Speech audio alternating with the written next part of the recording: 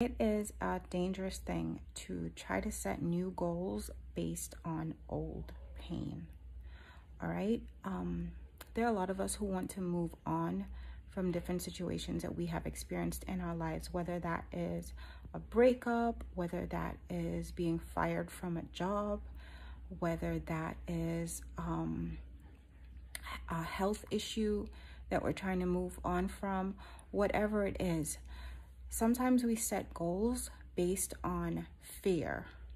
And even though we're setting goals to do a new thing, it's based on a fear of something that we want to leave behind.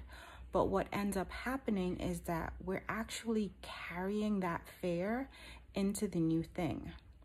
And that's why the goal now seems like it is so hard to accomplish, because what we're doing is we're not approaching that goal from a place of possibility, right? We're not approaching that goal from a place of positivity. We're approaching the goal from the place of our pain.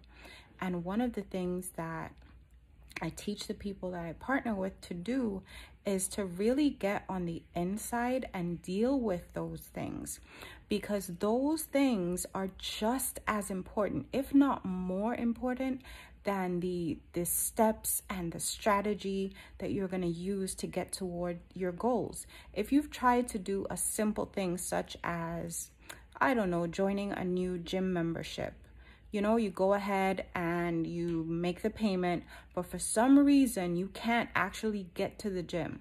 You can't actually get into the gym. You have all the gym clothes, you have set aside the time, but for some reason you're not doing it because there are other factors that are playing against you actually starting the thing and keeping the momentum of the thing that you're trying to do.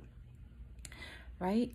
So if you don't deal with those other factors, it doesn't matter that you've paid for 6 months of a gym membership if you're not going to go based on these other things that are stealing your time and stealing your attention and stopping you from doing what it is that you want to do.